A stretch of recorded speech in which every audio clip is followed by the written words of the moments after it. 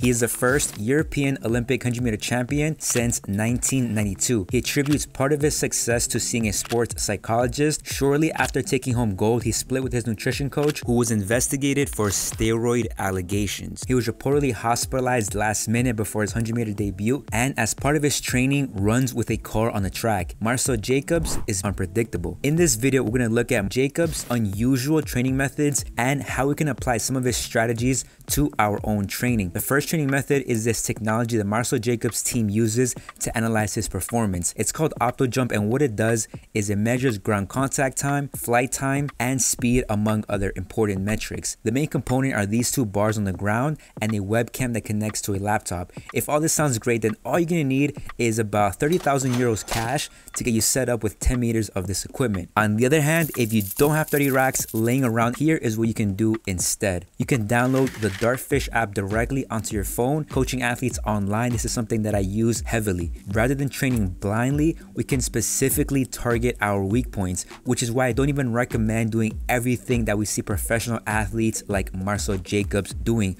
Although it does make for an interesting video, and there's certainly lessons we can take, different things are going to work for different people. And even more important than what training tools we use is how we use them. Otherwise, Olympic champions wouldn't be using tens of thousands worth of equipment to collect all this data. The second training method we're going to take a look at is the use of Nordic sticks. I've seen people using them before. I didn't think it would be something that elite athletes would be using in their training. Never crossed my mind, not even for a second, until I made this video following Marcell Jacobs' win at the Tokyo 100-meter finals, where someone made a comment about him training with Nordic sticks.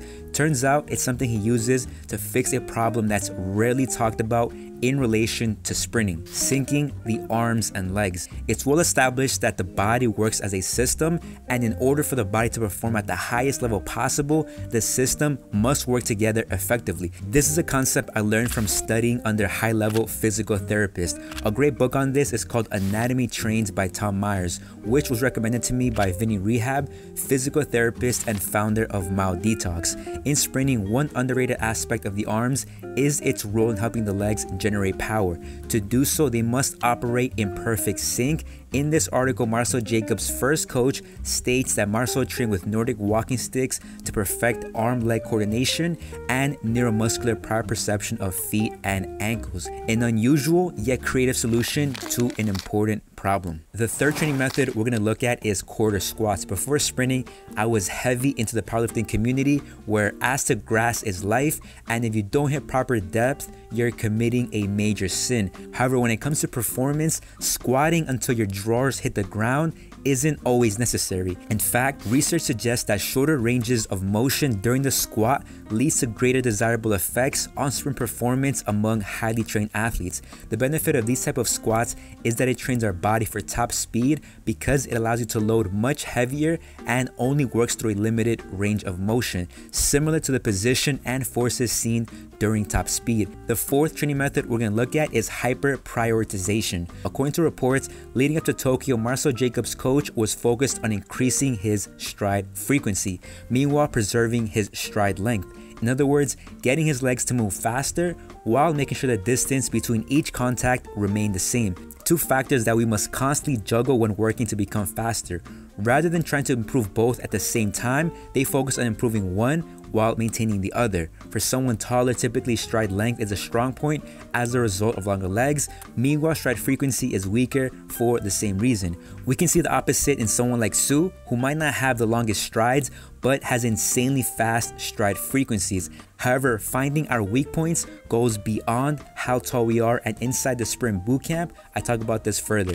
According to reports, Kamosi, the coach of Marcell Jacobs, states we have reached 4.57 movements per second and 45 foot supports during the 100 meters. This is why it's so important to analyze performance in order to find the biggest opportunities for improvement and monitor progress. We can do this using timing gates, video analysis with tools like Dartfish, and force velocity profiles. But the main lesson here is that at a certain level, it could serve us better to pick one aspect of performance to improve on while maintaining the others. The fifth and final training method we're going to look at is the most unusual method on this list by far. Tell me this isn't one of the most strange yet interesting tools in the history of track. It was reportedly created by the Connie Institute of Sports Science. Apparently, it comes from an idea that dates as far back as 1987 by Professor Antonio Dal Monte, head of physiology and biomechanics at the Connie Institute. The idea behind it is that the shield reduces wind resistance so that the athlete behind it can reach higher speeds with the same amount of effort. For example, by conserving energy in his acceleration through reducing wind resistance, he can use more of that energy to develop his top speed. And considering his wind resistance is reduced even at top speed, not only does he have more energy in the tank after his acceleration phase, but in theory would allow him to reach higher top speeds and maintain it for longer in competition. Overspeed training oftentimes gets a bad reputation because of how much it can disrupt technique. However, this approach can actually help improve technique because there's nothing attached to your body. You don't have to worry about the wind hitting you in the face. And most of all, they even mounted the opto jump onto this windshield, which allows his coach to put Marcell Diego's performance under a magnifying glass even at top speed. These guys are really out here playing Iron Man with this guy's training. These are some of the unusual training methods that Marcell Jacob uses. If you're really interested in how elite athletes run faster,